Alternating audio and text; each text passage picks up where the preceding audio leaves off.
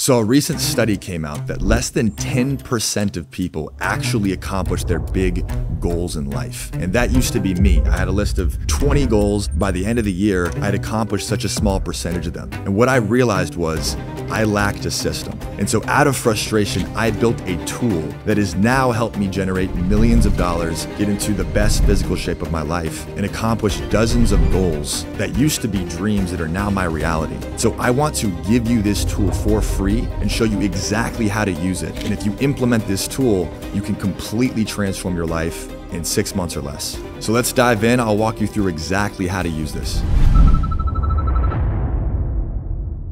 So this is the tool, and I'm going to show you exactly how to implement it. But before, you need to understand a few things in order to use it effectively. So number one is you want to set 1 to 3 specific and measurable and meaningful goals that you are 100% committed to achieving. You're going to take these goals and you're going to write them in the form of declarations in the present tense. Goals are more pie in the sky, where declarations are non-negotiables. Number 2 is you're going to fill out the who, what, when, why, and how questions in each of those goal tabs, because the more preparation that you do, the more you cement your goals into your psyche, the higher probability that you actually succeed. Number 3 is you're going to commit to 2 to 4 specific actions per goal that, if you perform them over time, will produce the results you desire. So you want to reverse engineer the behaviors that will lead to those goals and simply track those. So you're focusing on dribbling and shooting, and you're just letting the scoreboard take care of itself. Number 4 is you got to treat these behaviors as non-negotiables. This is your new code of conduct, your operating system that you live by. So know that if you consistently adhere to this code, your declarations will automatically manifest. Number 5 is remember the rule of 2. It's okay if you're not perfect. If you miss one day, just don't miss a second one. The key is to build momentum until your new actions become habits, and then those new habits reinforce your new identity. If you miss one day, it's not going to kill you, but if you miss 2, it starts to build a pattern and you're reinforcing your old identity. Number 6 is gamify your habits. Make this fun. This is supposed to be like a video game where you're trying to level up. So each week you don't need to be perfect, but attempt to beat your prior score. And then once you're at 90 to 100% consistency, then increase the frequency or the intensity of those habits, or just add additional habits to help you reach your next level. Number 7 is the most overlooked and the most important, is create accountability. Enroll a friend or some coworkers or anyone in your life that is equally committed to leveling up, and hold a 30-minute weekly meeting where you can share your results, you can share your learnings, and you can hold each other accountable. The main reason people don't fulfill their goals is because they lack accountability. And while this is intended to gamify things and make it easier to hold yourself accountable, having a group of people that you're doing this with dramatically increases your success. So here we are in the magical Excel tool that's going to change your life. So at a macro level, this is what you're looking at. You have your goals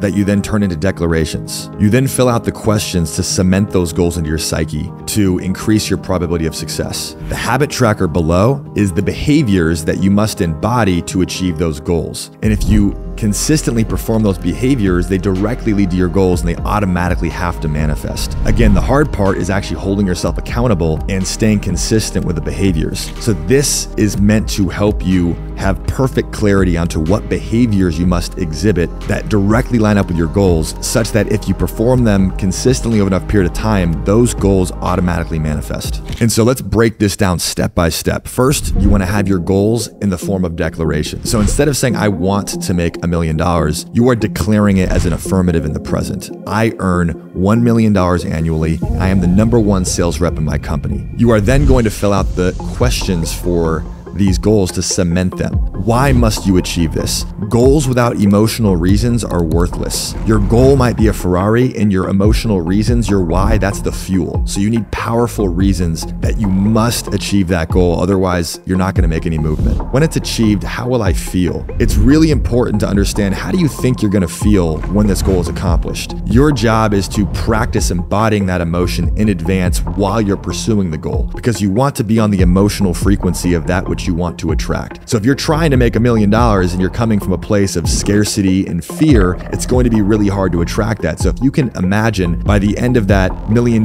victory, you're going to feel so abundant and powerful and proud, and you can take that emotion into your day-to-day actions, you're going to collapse time and achieve that result much faster. What obstacles might I face? It's really important to understand what are the landmines that you're going to face. What are the things that are going to potentially deter you from achieving your goal? And then following up with, how will I overcome those obstacles? It's worth spending a few minutes devising a strategy on how you're going to navigate and overcome the difficulties that you're going to face. And last is, who can help? This is extremely underrated. Who, not how, is the solution to most things. You don't have to always know the how, but you have to figure out the who. So figure out who can actually help you, whether it's hiring a coach, whether it's getting consulting, whether it's studying somebody, but who are the people that can actually help you achieve your goal faster. So you want to do that for each one of these goals. And I filled these out for you so that you can get a clear understanding of how this looks. Now, this is the key. So now that we have our goals listed as declarations and we have our questions filled out, so we've got those declarations cemented, we're completely clear and committed. Now we have to figure out what are the most important behaviors that, if performed, would automatically lead to these goals. And remember the 80-20 principle. 80% of activities create virtually no progress, and 20% of activities yield all of the results when it comes to accomplishing your goals. So you have to be selective and find the right behaviors that are actually creating traction directly towards your goals. On the left-hand side here, we're going to write down 2 to 4 behaviors for each of our goals. We're going to set the cadence of how much activity do we want to put out and how often do we want to perform them. And then on the right here,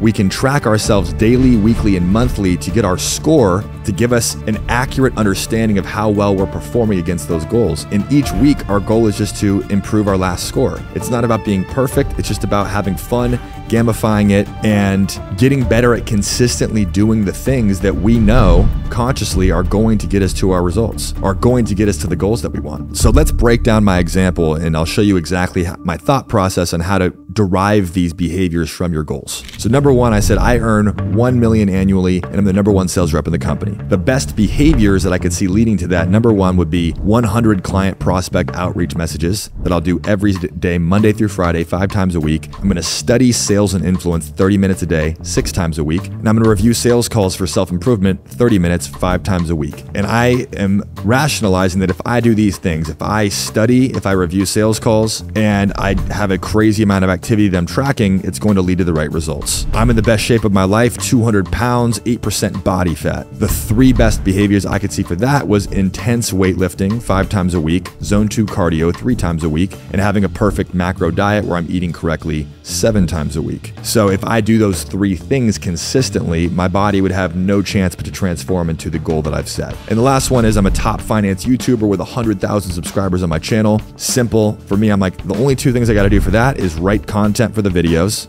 So I said, I'm going to write 1 hour, 5 days a week. Now you might want to do 2 days a week and do 6 hours. You can do whatever you want. And then I said I have to film and post 2 videos per week. And I put 1 day because I'm going to have a batch day where I'm going to probably do 6 hours of filming for those videos, right? So you can set the cadence, you can set the level of activity, but this is a game, guys. This is a game. So you want to play with it. If you're consistently hitting 100% of your goals, you're probably setting too small of goals. So either add new ones in or increase the velocity, the intensity, the amount you're doing, because you want to stretch yourself and play a game with yourself to reach a new level, just like a video game. So this is essentially how it works. And you want to track yourself every week, every month, every quarter. And again, your goal is to gamify this and beat your scores, because if you perform these behaviors consistently, which is the hardest part, your goals over time will have to manifest. If you're doing the correct activities, then those goals will come to fruition. The hardest part is just staying consistent with behaviors. And so this is intended to get you away from looking at the scoreboard and focusing on the results and focusing on the court, dribbling and shooting, doing the daily behaviors that will lead you to the results that you want. So there it is, the magical